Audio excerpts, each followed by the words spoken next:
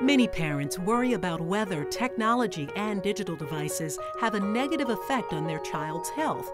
Are video games making them too aggressive? Is late-night screen time affecting their sleep? Is television bad for toddlers?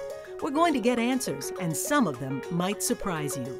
If you've ever questioned your choices when it comes to your child's use of smartphones, tablets, TV, and video games, this is an episode you don't want to miss. IQ Smart Parent is next.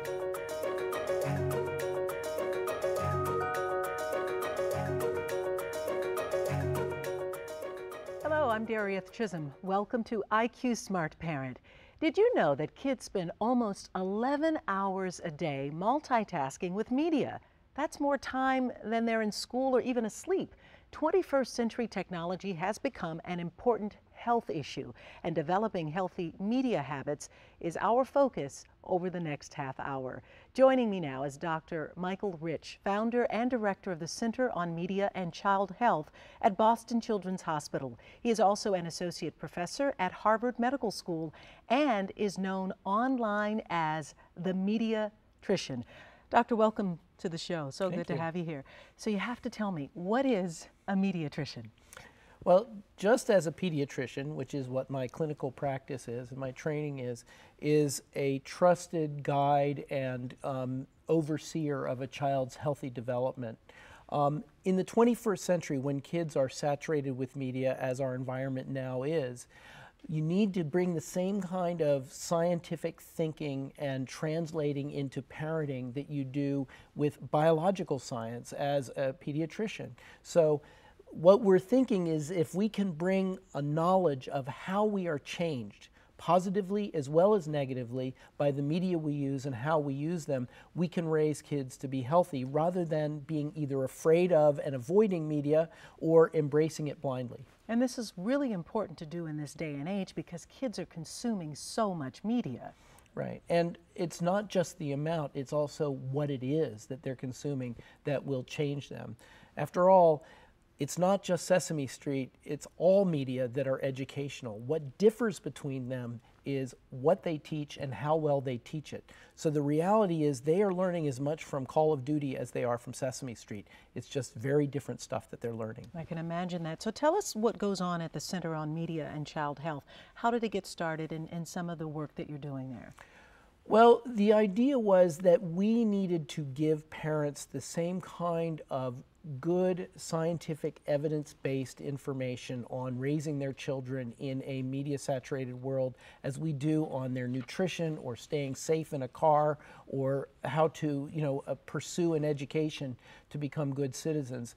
But we had to do it in relation to the media, and we were coming into an environment that was very polarized, where there were the people who said, media is scary, media makes you stupid, fat, and violent, turn it all off. And the other people were saying freedom of expression, do what you want, and use it for marketing whatever they could to children.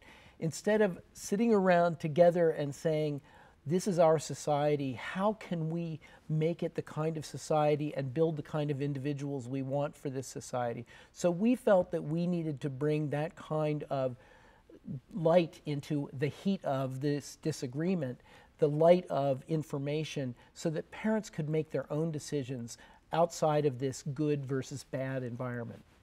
So as a father, and we'll take this a little closer, if you will, and kind of dive into what's happening in your home and what you see with your children, or what you have seen with them in terms of their consumption of media, and maybe some of the challenges that you may or may not face because you're so closely connected to media consumption. Interestingly enough, I have kids, 4 kids, 2 of which in different generations, and the first 2, who are now in their 20s, grew up in the age when we all believed, including myself, that the more educational TV you could put in front of, the better. The second pair grew up in the period where we said, you know what, the evidence seems to indicate that under the age of 2, screens are not helpful.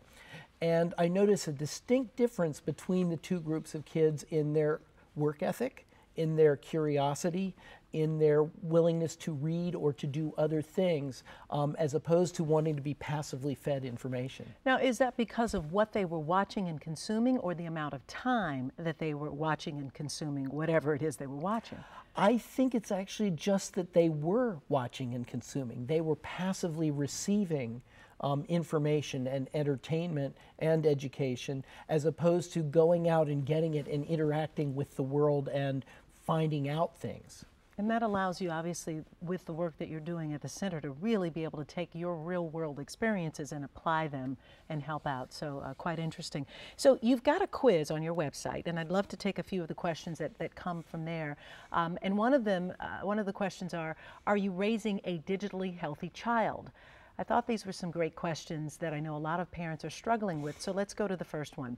Your elementary schooler constantly begs for more screen time, and you find yourself in battles nearly every day.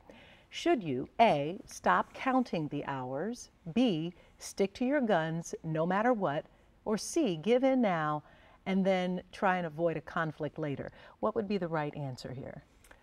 Well, surprisingly enough, I do not believe that screen time limits are useful or helpful in a day and age when there are screens everywhere, including in our pockets, and they're all around us. It's impossible for us to know how much time we spend in front of a screen. Instead, what I advocate is that parents sit down with their children and look at their 24-hour day as an empty glass, that they fill up from the bottom up with the things they need and want to do. So you need this many hours of sleep. You need to have at least one sit-down meal with the family every day, which is, by the way, not only nutritionally but psychologically one of the most protective things you can do for your child. You like to play basketball, so let's make some time in your day for basketball. You need to do homework. And by the time you fill that up with all the things you need to do, then see how much time is left for media. When you give them a screen time limit, when you say you only have 1 hour, first of all, that's the first thing they do the moment they come home from school. It becomes the forbidden fruit. And at the end of the hour, they never are the ones who say, okay, my hour's up, I'm turning it off. It's always you that comes in 10 minutes after the hour and say, you know, your hour was up. Oh, but this program isn't over. I want to get to the end of this level, whatever. And so you end up not only giving more time, but also in a conflict every single time.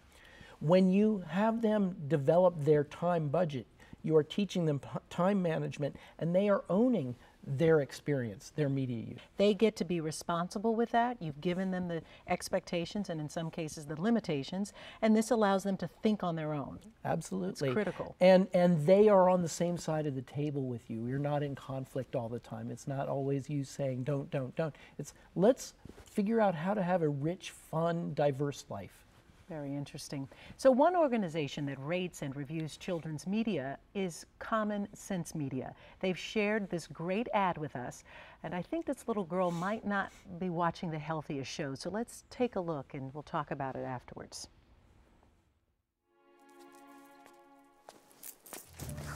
All right, Alfonso. I got your money. Got your money right here. But you're not gonna get it. 'Cause you're a rat. You think I wouldn't know? You sold me out! You're a snitch! Louie, take him out! I said take him out! Are your kids watching the right movies? So that's really interesting. She's pretty animated in that video, but what's your reaction to it? Well, my first reaction is she must be watching 1930s James Cagney gangster movies. You know, I sort of expected it to be all about characters that were pre-named by commercial marketers of the various products. So I was a little taken by surprise by the tough talk. But what this really shows is that kids really do learn from media, and they learn not just content, but how to behave. They are looking constantly for what the world is like and how they're expected to behave in that world, and they're looking for role models everywhere.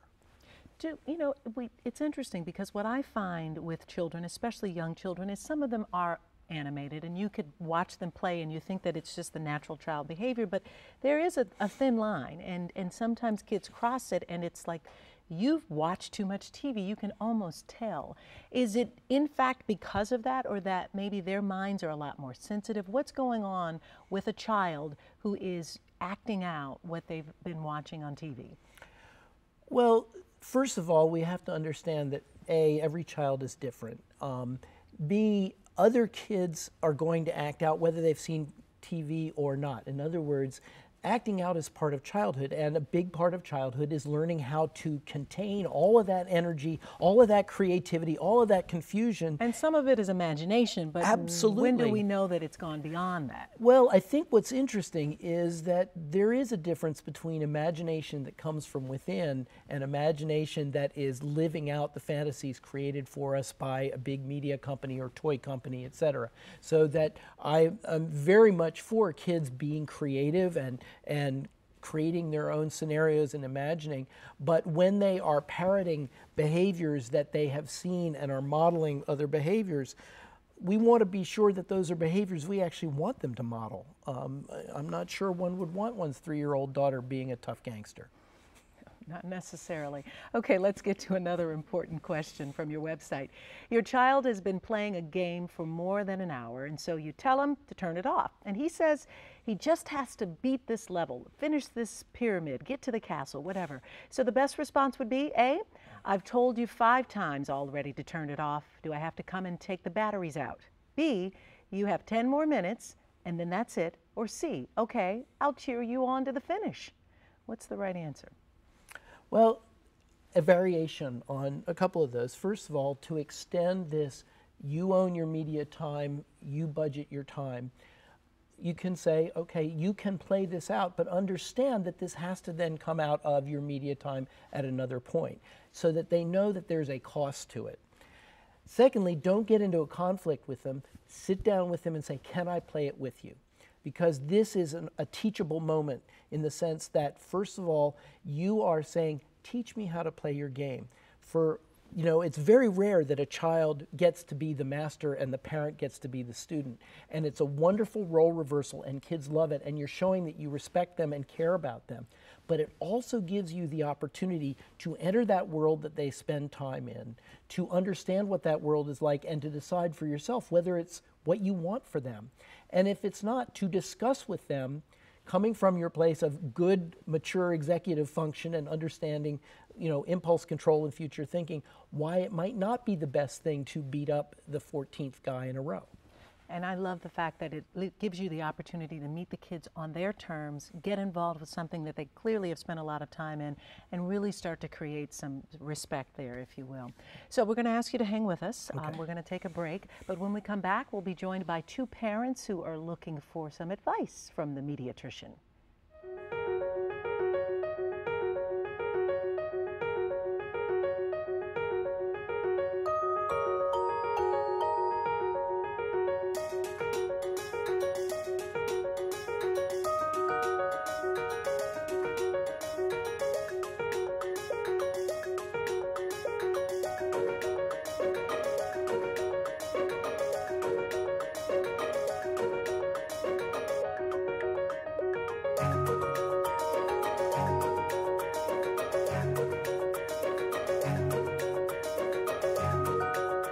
And we have 2 parents joining us now on the couch and jumping into this intriguing conversation.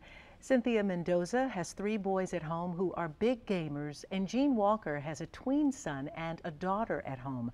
Cynthia, let's start with you. Were you surprised at all by Dr. Rich's response to those questions in the previous segment? A little bit. I'm a gamer, so I play games with my sons at home. So one of the things that really jumped out at me was talking about filling up their days with things other than gaming. Not that we only do gaming, but I find it difficult sometimes to create those time budgets. So what I would like to do eventually is make it so that my kids aren't so apt to always go for the game. And I really like that you were talking about creating spaces where your kids can play, but more importantly, creating spaces where they understand that playing isn't the only enjoyable thing to do.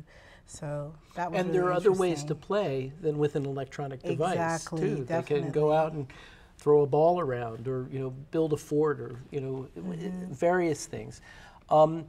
However, I want to say that it's a wonderful thing that you game with your sons, in the sense that you are doing what many parents need to be convinced to do, which is that you are parenting them in the digital space. Many parents basically say, I don't understand it, they run rings around me, I don't know how it works, I'm checking out. It's a battle I choose not to fight. And I think that we're missing a huge responsibility to our children if we are not both teaching them and modeling for them how to play and use media in responsible, directed, and focused ways. Now, I think that you're right that what is hard is creating a space for it, because we have sort of evolved into using media as our default behavior. Yes. You know, when I don't know what to do, we flip on a screen of some kind or another. And we can't tolerate doing nothing. And I think we have to get back to the place where there are a menu of options for us to do at any one point in time, and that it's not just flip on the screen, but it is, hey, let's go for a walk, or hey, did you see they have this weird exhibit at the museum? Let's go check it out, whatever. But to do something else in a way that gives them a rich tapestry of experience. So Jean, let's bring you into this conversation. You have a tween son and a daughter that you told us about, and you said that your son actually watches a lot of YouTube videos, specifically about Minecraft. And for anyone who doesn't know Minecraft, it's an electronic game of building sort of like Legos, you know, survival twists. So Jean, you're certainly uncomfortable with the amount of time that he's spending doing this. Yeah, you know, my son Brady is a smart and intelligent kid, and you know, while Minecraft, you know, him playing the game isn't my major concern. What concerns me more is him watching the videos of other people playing Minecraft. And so my fear is that he's losing, you know, time to discover himself and experience himself, and he's wrapped up in experiencing others. And I'm just not quite sure how to go about redirecting that. Well, Minecraft is one of the better games in the sense that it actually has you able to create. It allows you to create things and build things yourself, admittedly in virtual space. And it's good for kids to get out of the virtual space and into the real space once in a while and do other things. But I think what's most interesting about what you said to me is that you're not so concerned about the total amount of time he's doing it, but how he's using that time. Yes. That he's doing it vicariously through somebody else's experience, somebody else's play, and you want him to bring his own intelligence, his own creativity, his own imagination to bear on this. And I think that's something that you as a parent can say, you know what, let's just do it this way, and maybe do it with him and model for him how to do it, as opposed to, you know, experiencing it second or third or fourth hand. Sure. Those were great questions, and we have some other questions we'd like to get to that have come over from social media. And let's get to the first one, and that is, I'm worried about my teen daughter posting pictures of herself online and worrying so much about how she looks and who else is liking her pictures. How can I talk to her about this? Dr. Rich, what are your thoughts on selfies and kids really being consumed with taking photos of themselves and waiting for people to like them? Well, first of all, we have to remember that being very self-conscious and self-aware is a normal part of adolescence. Their bodies are changing, their emotions are changing, things are happening that they don't understand, and they want to be attractive, they want to be accepted, they want to be loved by their peers as well as by their parents, because part of their development is to move out of the nuclear family and become an independent individual out in the world. So this self-awareness and self-consciousness is totally normal. What is twisted or changed by this, in many ways amplified by this, is the concept of how the device amplifies that and can ultimately be kind of narcissistic in the way that they're focused on who they are. And they are not yet developmentally able to understand that what they're doing is, in fact, objectifying themselves, making themselves the most attractive objects of someone else's desire, as opposed to admiring and respecting and caring for the real them. Are they, it comes to mind that maybe what they're looking for as well is this ability to fit in with people they don't even know. And I guess I'm speaking more so to posting photos on Facebook or on Twitter or Snapchat, that it's all about, well, make sure I'm getting a lot of likes and that I've got all of these friends, when they really don't know some of these people. Well, they don't know most of these people, and it becomes almost competitive. How many friends or followers do you have on social media? And I think there are two issues with that. One is they're essentially marketing themselves. It's like they're selling widgets or bottles of soda, but they're selling themselves to as many people as possible.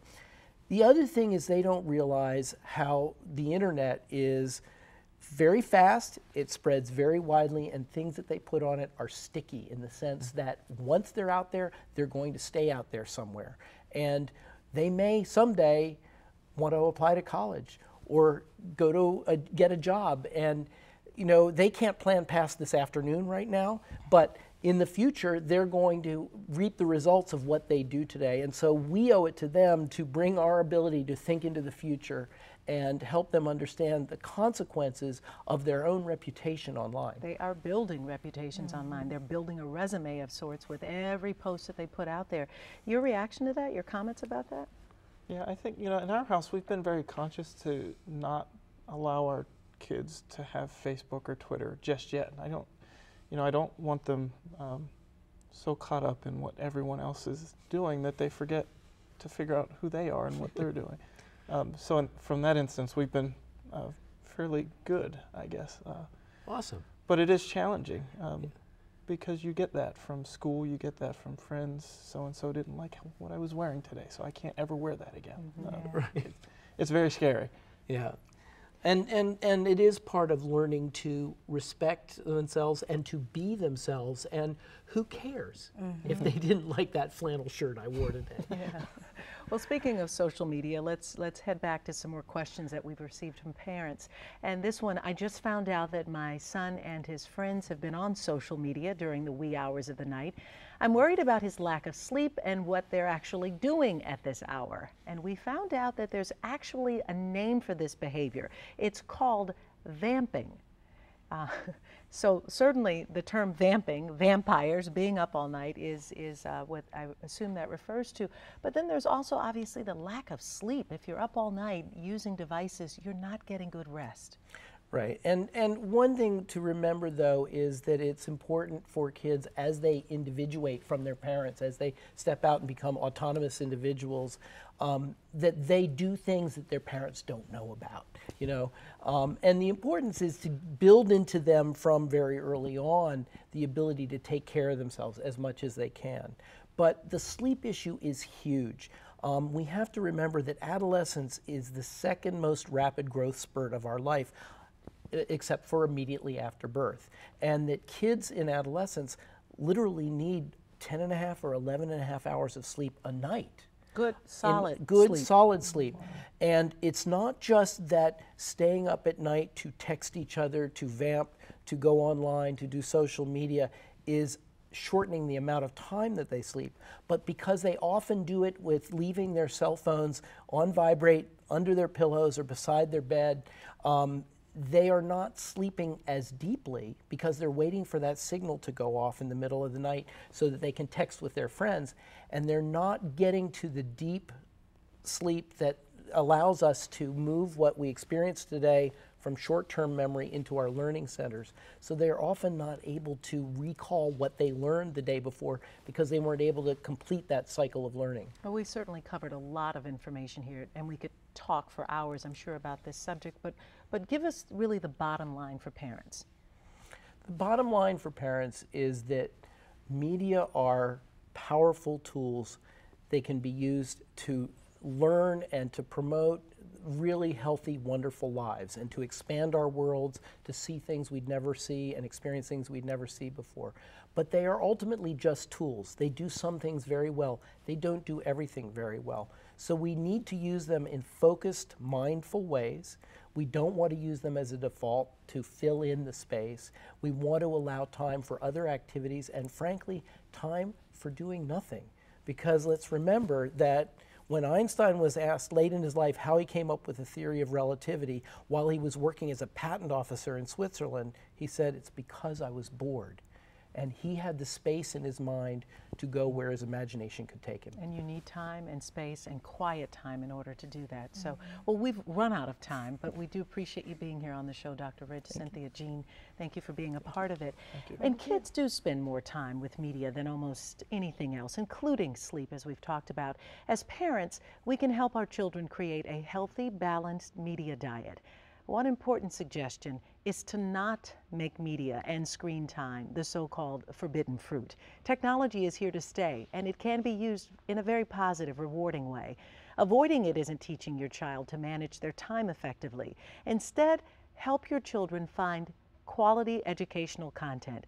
And if they're going to be online, make that time count. Think about establishing media-free zones or times of the week when screen time is not allowed. Everyone, parents included, will benefit from the break and by reconnecting with one another. For more information and great resources, you can visit our website at iqsmartparent.org and visit our Facebook, Twitter, and Pinterest pages for parent tips and more information. Let's continue the conversation there. We'd love to hear what healthy media habits are working for your family. Thanks so much for joining us. Want to learn more about IQ Smart Parent? Visit us online at iqsmartparent.org for more episodes and additional tools and resources. Connect with us on Facebook, Twitter, and Pinterest to share your thoughts on being a 21st century parent.